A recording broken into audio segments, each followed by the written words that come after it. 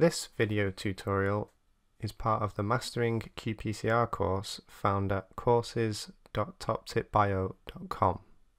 Follow the link in the description for more information about the course.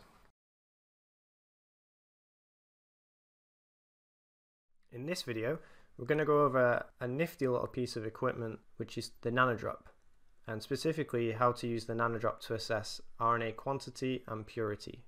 So this is one of the first things you should do when you've extracted your RNA, because obviously you want to see if you've got RNA in there and how pure it is.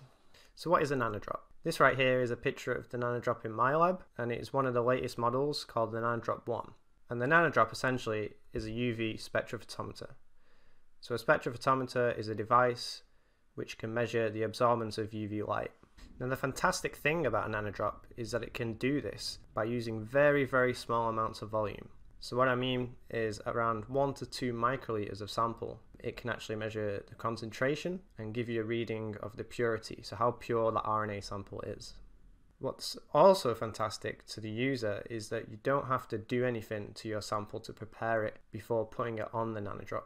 You simply just pipette your sample straight onto the pedestal. So the pedestal is around here, and what you would do is lift this arm up, pipette the sample on, close the arm down, and then it can take a reading in a matter of seconds. And the big attraction for using a Nanodrop is that it's very quick and easy to use. It's very simple to do. So let's go over what is actually measured by using a Nanodrop. Well, the two main features of using a Nanodrop is that it can give you a reading on concentration and purity. Now the first is given in units of nanograms per microliter. Now in terms of purity, it's given into two parts.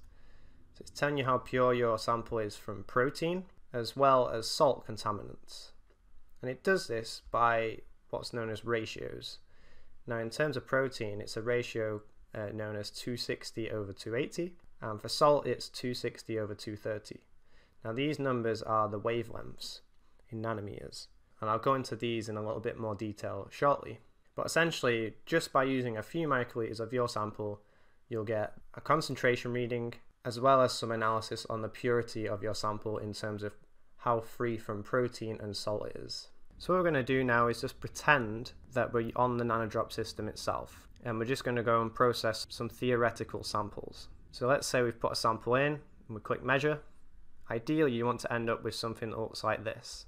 So this is a graph of wavelengths on the x-axis ranging from 220 nanometers to 350 nanometers, and then these are just absorbance values along the y-axis. So straight away what you should look at is the concentration, which is found here on the right hand side.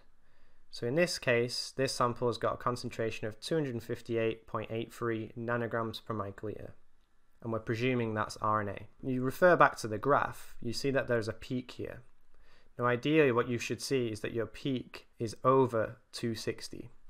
Now this is indicative of DNA and RNA in the sample, because DNA and RNA nucleic acids both absorb at 260 nanometers. So the next thing the Nanodrop gives you is readouts of purity, and it is these two ratio values here which are the indications of purity of your sample. Now the first is 260 over 280. Now what is 280? So the 280 is again the wavelength, but in this case it is proteins that can absorb at 280 nanometers. So this first ratio is giving you an indication of how pure your sample is from protein. So in this case it's giving you a value of 1.98. Now what is the optimal value? So for RNA, the optimal 260-280 ratio is 2. So it's slightly higher than a pure DNA sample. Pure DNA samples have a 260-280 ratio of around 1.8. Underneath, the next purity ratio is this 260 over 230. So 230 is the wavelength at which salt absorbs and other contaminants as well. So this is giving you an indication of how pure your RNA sample is from salts and other contaminants. Now the optimal ratio for this is pretty much anything over 2 is a good indication that you've got a very pure sample. So this is what you should be looking at, but obviously it's not always the case. So let's go over a few bad examples of RNA on the Nanodrop. So here we've just repeated the measurement on the Nanodrop, and in this case this is a pretty bad example.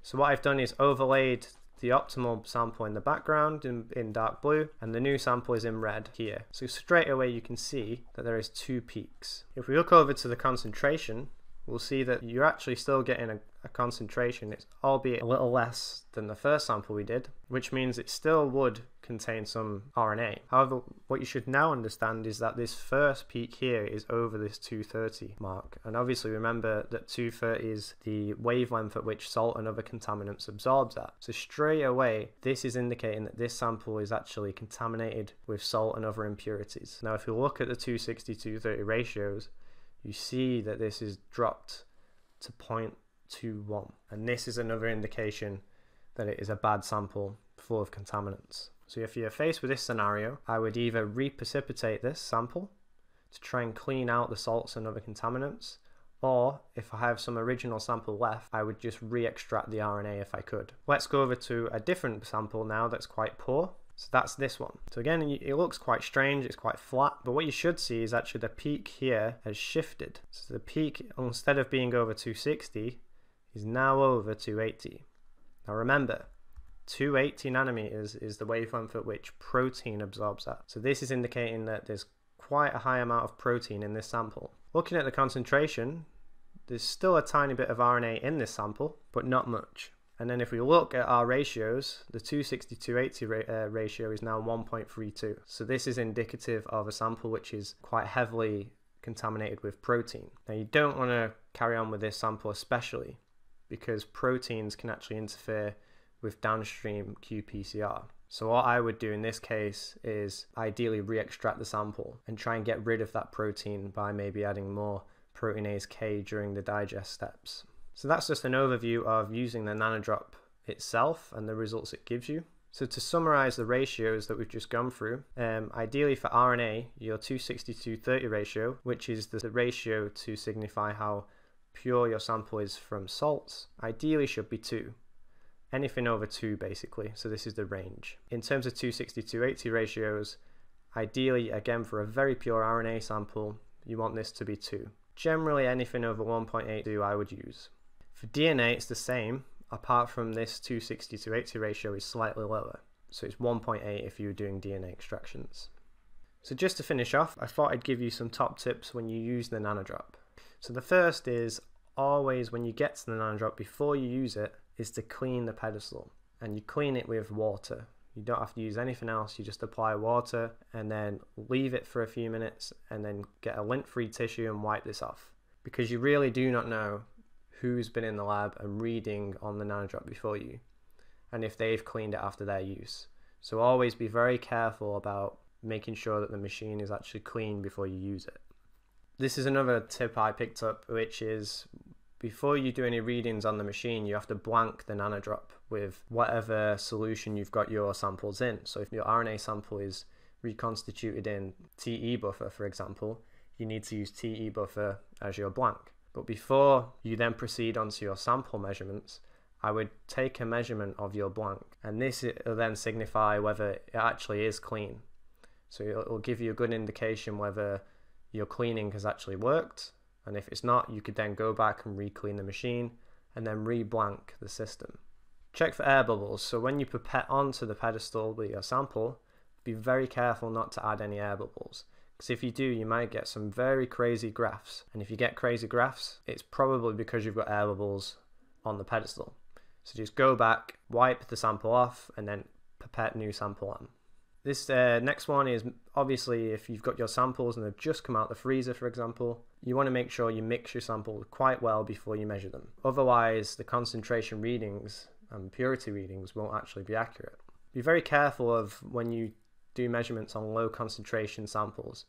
So if you've got very tiny amounts of RNA, the Nanodrop is not very sensitive to RNA measurements. Anything below 10 nanograms per microliter of RNA, it's very hard to get an accurate reading on the Nanodrop. So if you've got very low concentrations, you might be better to use an alternative machine, which may be the qubit.